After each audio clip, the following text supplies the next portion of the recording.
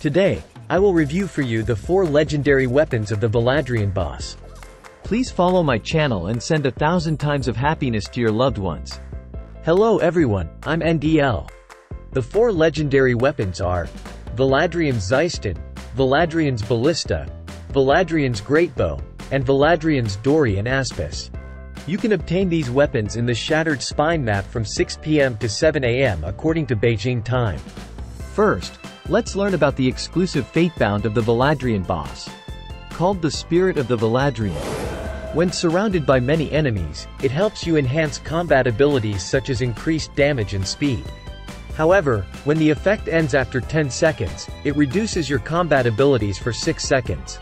Now, let's discuss the 4 weapons. First, let's talk about Valadrion's Zeiston.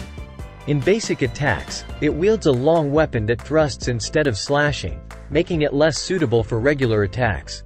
When fully charged, it launches a javelin into the sky and then thrusts it down to the ground at the enemy's location, followed by a barrage of fireballs. Next is Valadrion's Ballista. In regular attacks, it rapidly shoots out explosive arrows, making it a powerful weapon. When fully charged, It releases a rapid barrage of fireballs. Then, Valadrion's Greatbow. In basic attacks, it shoots normal arrows. When fully charged, it creates a large energy sphere accompanied by smaller spheres that deal significant damage. Finally, Valadrion's Dorian Aspis. In regular attacks, it thrusts a spear forward, causing damage to enemies behind. When fully charged, it creates a large light beam that charges towards the enemy, generating powerful rotating beams of light. Okay. After reading about the 4 orange weapons of the Valadrion boss, which one is your favorite? Which orange weapon from the boss would you like to see in the next set? Leave a comment below. Alright, that's it for today's video.